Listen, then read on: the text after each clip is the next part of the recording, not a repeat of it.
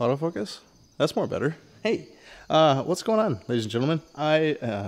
In 2 weeks from today, I will be on my second day of hunting in Kentucky. So I thought I would do a quick rundown of all of my 2022 whitetail hunting gear. Clothes, hunting equipment, mobile equipment, all of it. So let's do that. Let's do that.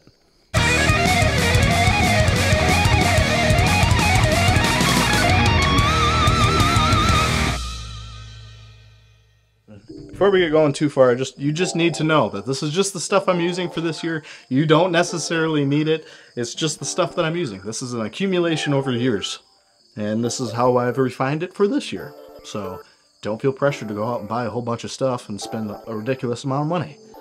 First things first, we're going to start with our feet skis. We'll go from our feet skis through the clothing up, and then we're going to break into the fun stuff, which is like the bow and all those good things. We're rocking some lacrosses. I've had these lacrosses for quite a while. I can't remember the specific model of these lacrosses. These are their non-insulated pair. And then I've also got a pair of insulated ones that I just got at an auction this spring, which I've got to patch up a little bit here. But basically, I've been using lacrosses, and people ask me saddle hunting all the time, like, oh, how do your feet and blah, blah, blah, they hurt all the time. I feel like these lacrosse boots, they've got a rigid enough sole, and there's not much flex in like your ridge, that they don't really bother you at all on a saddle platform.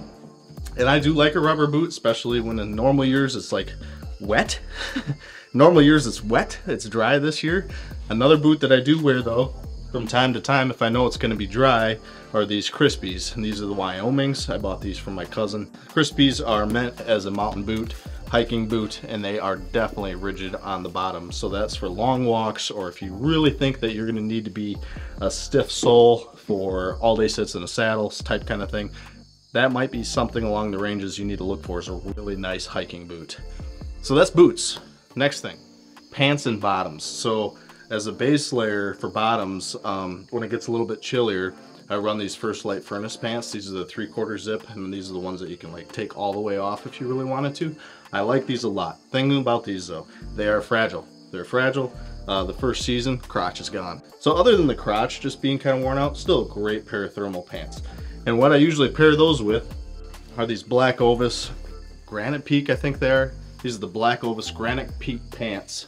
And I've had these definitely for going on 3 years. And I tell you what, these pants are one of the most underrated pants. I'm not sponsored by these guys or nothing like that, but they're very underrated. I've worn them for work for years. On top of hunting in them, I've probably got, if there's 365 days in the year, I've probably worn them for at least 300 days in the year. Two things that I would say that if I was Black Ovis I would work on is the stitching on the pockets, because I had to stitch up the pockets because they frayed out quick. And in the crotch, same thing. Crotch actually blew out pretty quick. Maybe it's a personal problem, I don't know. These are the Cabela's Guide pants, and then they've got like a wind membrane in there, really soft exterior. So this is gonna be my ball freezing cold type kind of pant right here. And those are the basically the three things I run for my pants. Black Ovis 95% of the time pants with a base layer if it's a little chilly, and then now I'm gonna switch to those buggers when it's cold. I just got this year, just like a few weeks ago. For when it's really, really hot, I have this 4-low hoodie, and it's got a really nice pattern to it. It does remind you of like, say, a Sitka or even the new First Light patterns. It's very light colored. It's very what's the word I'm looking for? It'll eliminate the silhouette. So that's kind of what I was going for, something light, something I might be on the ground, if I'm spotting stalking, or if I'm in the tree, you know. So this is my really, really hot weather type kind of unit right here. When we get a little bit chillier, I have the Kiln from First Light, the Kiln. This one I wore the majority of time for turkey season. I would pair it with a vest, and then when I would get too warm, I would just be wearing this. The Kiln for me is good. Into the 60s, I can be wearing this, down to the 40s if I'm moving, and a little chillier even maybe. It's a base layer, but it's nice that it's camo because that's what I wear it for. Hoodie, always have a hood. I always have a hood. This is the Solitude Vest, and it's not the 2.0 or the new one or whatever with a windproof membrane in it. These are thick enough that I find that I don't need some windproof membrane in these things, especially in my core area, because with the next piece I have, it really keeps me warm. So I'm a vest guy. I like my arms to have free movement, especially for archery. That's my focus, is free movement, spot and stalk. Or if I'm in the tree, you know, being able to draw and be able to lift my elbow up a little more or something over a branch if I necessarily need to.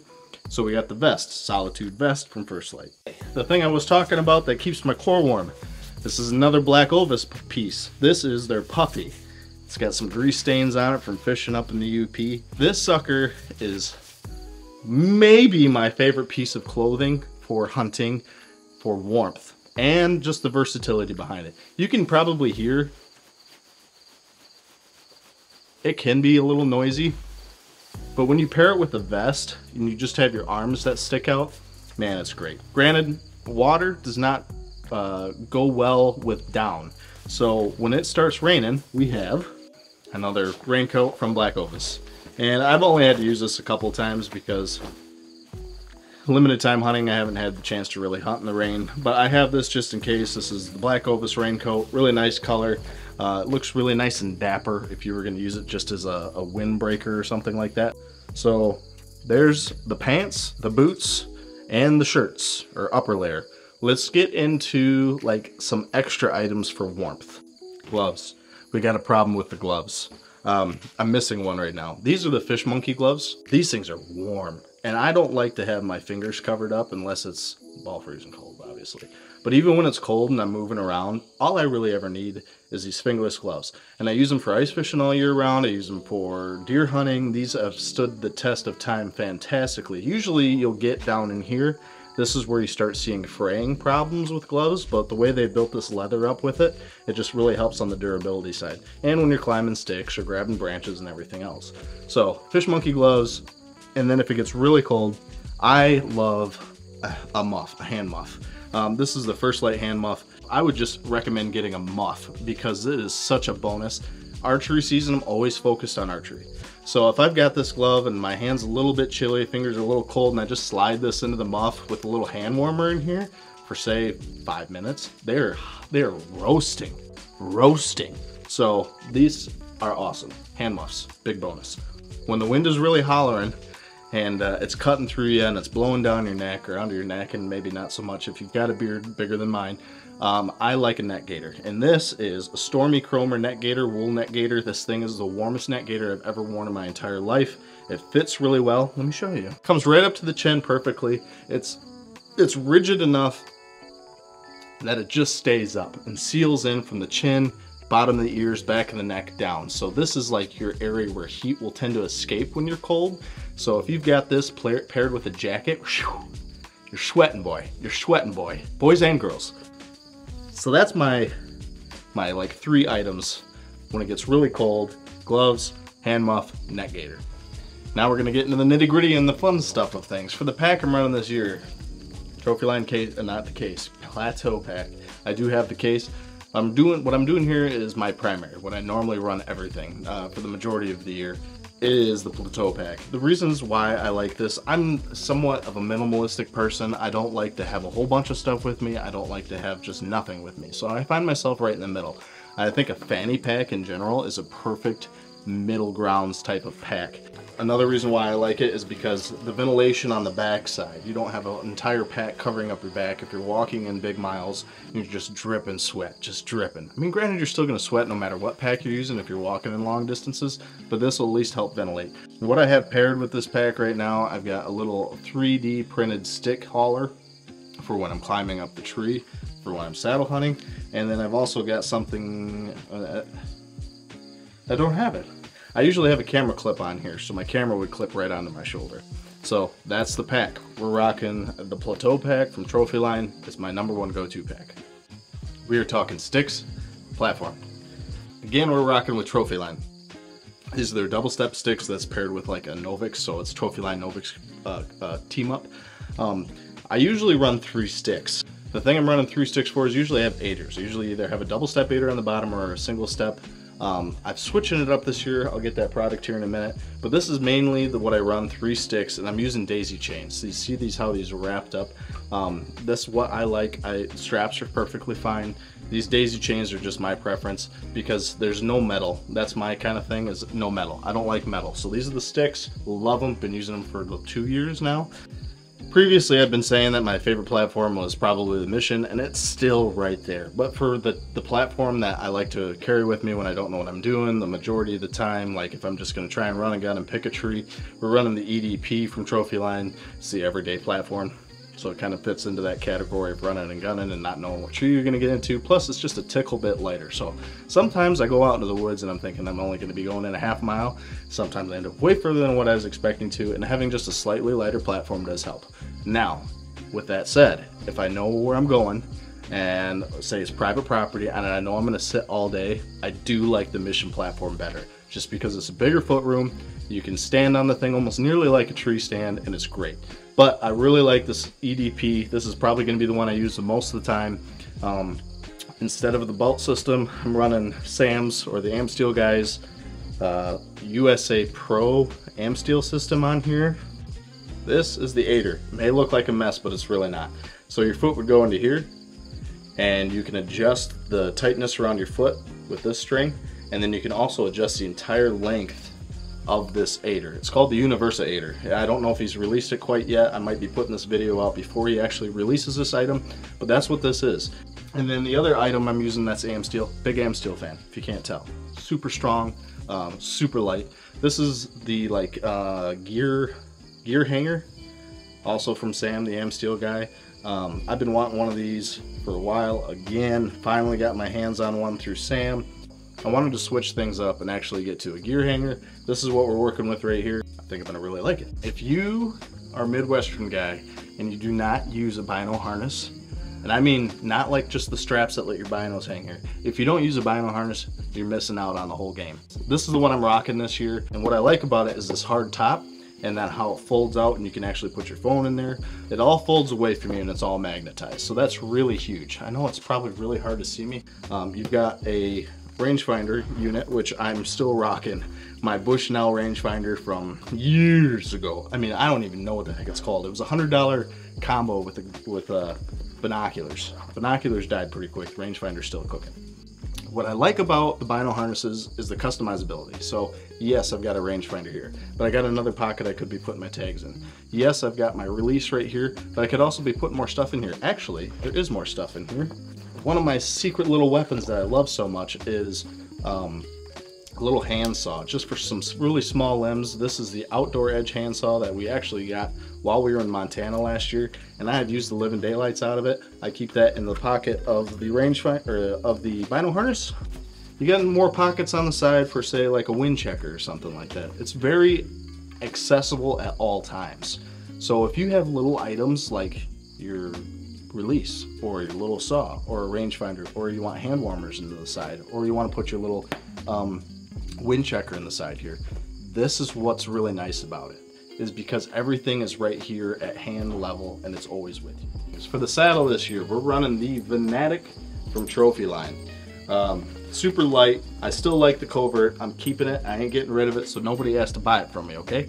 So the Venatic, we're rocking this sucker. We've got an Allen gear hauler on the back. We have got 2 Tech Core ropes, and then we've got this unit's pretty nice. This is from Genesis 3D printing. This is to hang my bow on my side while I'm in the saddle. And then we've got another 3D printed unit from Innovating the Outdoors for the sticks. So when I'm climbing up now, instead of having a piece of twine or whatever, where my sticks are flailing from side to side, I'm using this 3D printed unit. The stick locks right in there and it's not going anywhere. So that's the saddle. I haven't done really any customizability to it other than take the carabiner off, and then I just direct tied a Schwalbe hitch into it. I like that better. It's all preference. That's the unit right there. I do enjoy it. Okay, the beloved beauty, the tool of use for killing, for harvesting, whatever you want to call it. This is the Darton Spectre E32. So this is their 2022 model. They've beefed up the riser. They've made the limb pockets wider. They've made it so you can adjust your draw all the way through. And this thing has shot excellent for me. I've got this paired with basically all redline items. So we've got a redline backstab in the front. And then we've got a red line. This is the RL2, which we just posted a video about this recently, and I'm digging this RL2 probably more than the RL1. Don't know why. Maybe it's just because it's a little bit smaller, a little bit more compact. And then we've got the RL3 Arrow Quiver. Digging that sucker. The whole unit comes in when I'm weighing it. It's a little bit heavier of a bow, and with everything on here, we're just close to 7 pounds. So nothing extreme. This bottom piece for my kickstand, this is from Amazon. This is the only one that I could find that was wide enough for how they adjusted the limb pockets and limb to be so wide. I do enjoy this one. Actually, it was at a 3D shoot. I talked to a gentleman there, I think his name was Doug, and he pointed me in the direction of this. So that's really nice. That'll end up staying in the pack for the most part, but if I know that I'm going to be spot and stalking, or if I'm going to be sitting on the ground, it's always going to be available to me. And then we're rocking the X Impact arrows by Black Ovis, paired with AEE hybrids, which is their like max stealth, so it's the hybrid stealths. And we've got a 4-fletch with a wrap. So we've got a glory knock on the back end, and then we have got the solid 125 grain iron wills on the front. I've been shooting these iron wills before they become this fad of things, because we got them for Western hunting, and it's just, they're really nice rock solid broadheads, but they are expensive, so don't lose them. Key to not losing them is, 1, don't lose your arrow, and number 2, put a little bit of Loctite on the threads or some wax so they don't come unscrewed as the deer's running through grass, because I have had that happen to me. I think this is going to be probably one of the best setups that I've run. Last year I ran the Rampage arrows, which were a 5mm. These X Impacts are 4mm, so it should zip right through the animal, no problem. It's just a little less friction, and yes, 4mm is a little less friction than a 5mm. It's just science. So that is, now we've covered the boots, the pants, the shirts, jackets, the saddle, the Bino harness, the backpack, the platform, the sticks, the little AmSeal stuff that I run, and the bow, arrows, strap away, all that good stuff. Yeah. Between the crickets and the sparrows in the barn, it's just ridiculous. All right, that pretty much wraps everything up that I, for this year's lineup, basically. 2 things I did forget. 1, the binoculars I'm running on are an Alpine, they're Leopold binoculars, and for my release this year, I just finally switched after 10 years of my previous release, and I'm using the Stan Onyx thumb release. Been wanting to go to the thumb release, finally got one, ready to rock. So, I hope you enjoy this year's lineup for the 2022 Whitetail gear dump and the stuff that I'm using. So, obviously things are always subject to change, but appreciate y'all watching, and until next time, I'll see you in the next one.